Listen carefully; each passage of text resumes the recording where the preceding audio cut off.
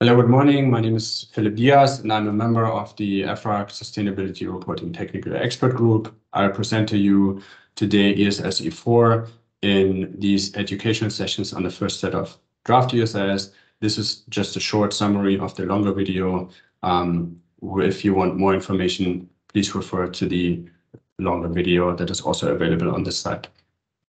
So I present to you here only an overview of the objectives of this draft standard that was submitted to the European Commission, insights into more detailed insights into the disclosure requirements you will find in the longer video.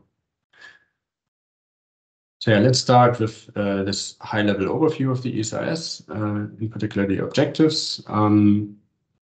Here you can see that the disclosure requirements were designed to generate data with the objective in mind to help users of sustainability information reporting to understand how the undertaking affects biodiversity and ecosystems in terms of positive and negative material, both actual and as well potential impacts, the actions taken and the results of such actions to prevent, mitigate, or remediate actual or potential adverse impacts, and also to protect and restore biodiversity ecosystems.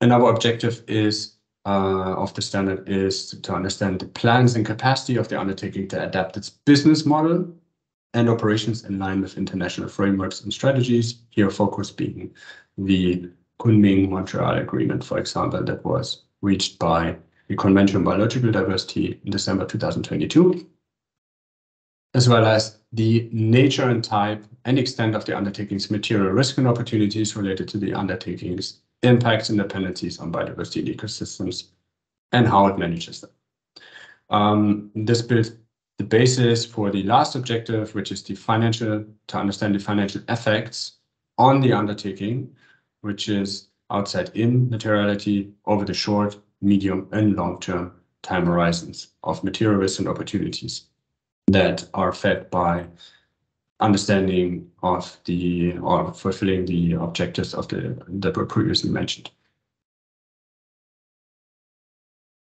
On this slide, you can see all the disclosure requirements included in ESRS E4. They cover disclosure requirements that fall into the categories of 1, general disclosures, 2, impacts, which also in this case includes dependencies, risks and opportunities management. Dependencies aren't mentioned in the titles to ensure that the titles are aligned across the standards, but this is specific to ESRS E4 that dependencies are also considered here. And third category being metrics and targets.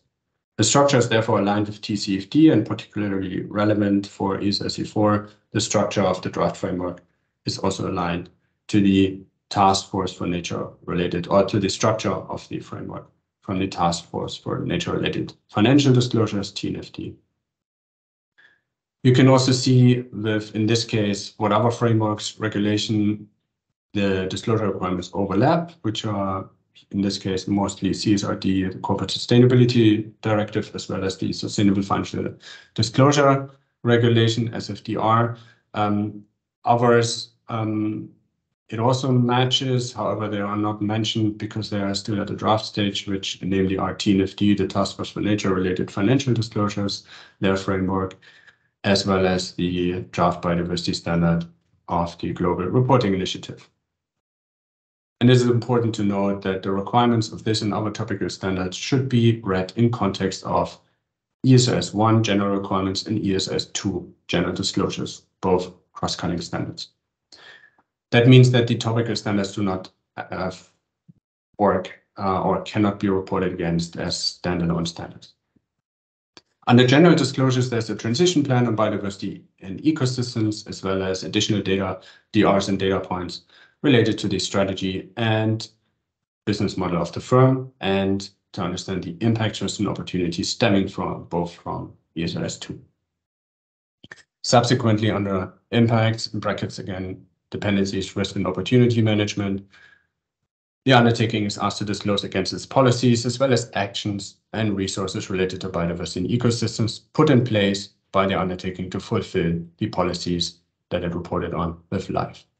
All of those shall be reported in relation to material impacts dependencies, risks, and opportunities identified by the undertaking under ESRS 2.IRO1.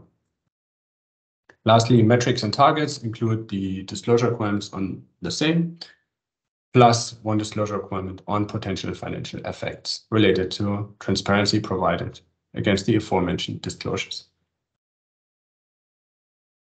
This concludes this short summary into the glimpse into the EFRAG first set of draft ESRS. We're focused on draft ESRS E4, and I hope you found it useful. Be sure to also view the other videos provided in the series. For your colleagues or other interested stakeholders who want a short introduction to the standard, please refer them to our suite of videos called Glimpses into EFRAG first set of draft ESRS, which is available for each standard on the website from EFRAG. Thank you very much.